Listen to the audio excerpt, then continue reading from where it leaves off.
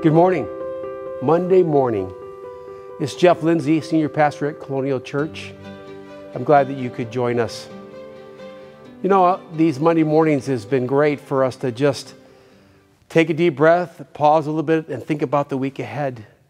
And to remember the weeks past. And boy, have we had weeks that have gone by that have been filled with so much. Grateful that God promises to be with us through it all. Aren't you? You know, we just got done handing out dilly bars and passing them out to members and neighbors as they came through, just as a chance to see people and to show them some appreciation and just to see their faces and love on them a bit.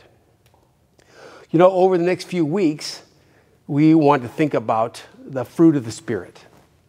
The fruit of the Spirit is those places that we can look into our lives and see God's manifestation in such ways that we are looking more and more like Jesus. You know the fruit of the Spirit: love, joy, peace, patience, kindness, generosity, faithfulness, gentleness, self-control. Of these things there is no law. That's what the Scripture says in Galatians. Because there's no laws as we think about the ways that we are acting more and more like Jesus and the ways that we can see God at work in our lives. Today, I just want to think about love, because that's one thing the world needs so much of, is love.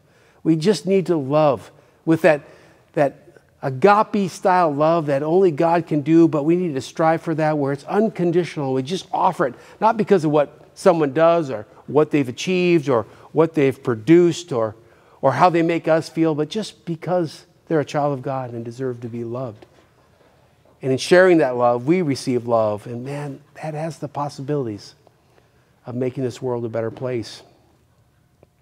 You know, a number of years ago, I was the missions pastor here at Colonial Church. I had the privilege of helping to lead a partnership with World Vision, the largest Christian relief organization in the world.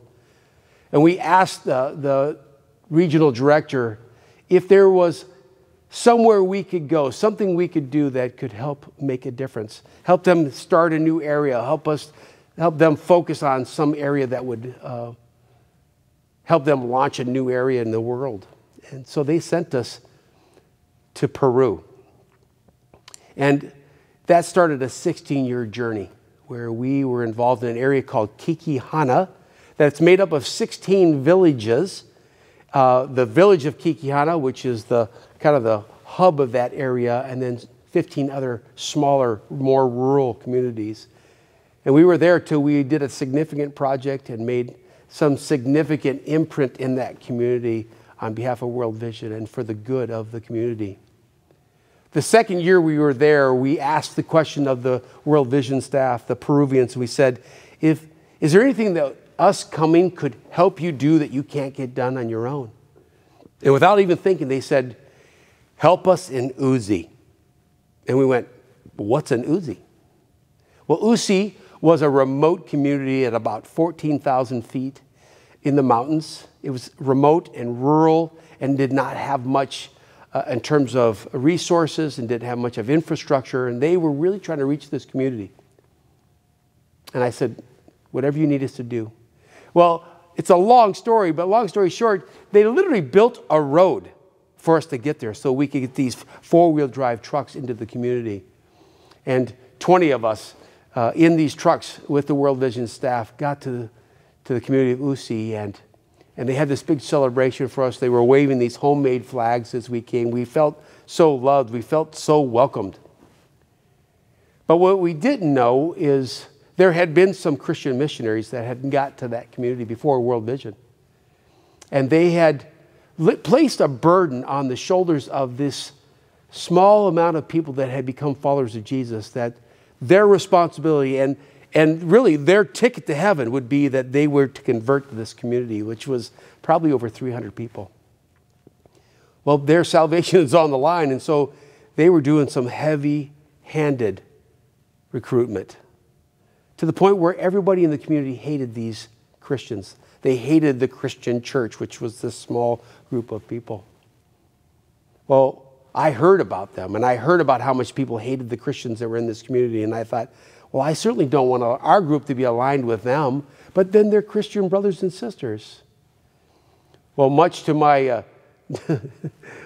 fear, the next day the World Vision staff asked if I might meet with the Christian community there and offer them some support and encouragement. I heard how mean they were. I saw how they acted. I didn't want to participate. So I was pretty glad when we were eating lunch and thinking that maybe they had forgotten all about us meeting when the World Vision staff member came to me and said, it's time to have your meeting. I remember literally praying this prayer. God, you know where my heart is. But you know what? I will take you there, but you're going to have to love them through me. And you know what? That's exactly what God did. God honored that prayer. You know, that experience and several other experiences in my life make me think about that passage in 1 John 4, 7, and 8. Because it says, beloved, let us love one another. And then it says, for love comes from God. I often think that I've got to muster up as much love as I can so it lasts as long as it will so I can be found faithful. But that's not how it works.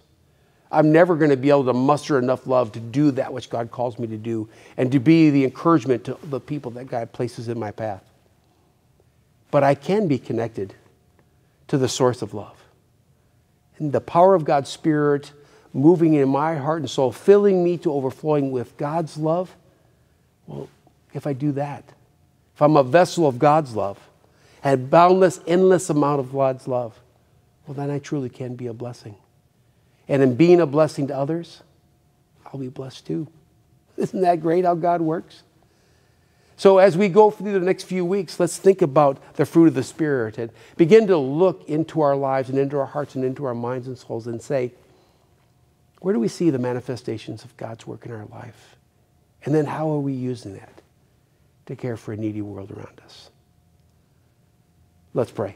God, thank you for these Monday morning meditations, this chance for brothers and sisters to be together, to open up your word, to think about your work in our lives, to think about the call upon our lives, and then to feel empowered and encouraged to face a new week with the beginning of Monday morning, knowing that, God, you've gone before us to prepare the way. We are blessed to be a blessing, and we're grateful for that. For it's in Jesus' name we pray. Amen. Blessings on your week ahead.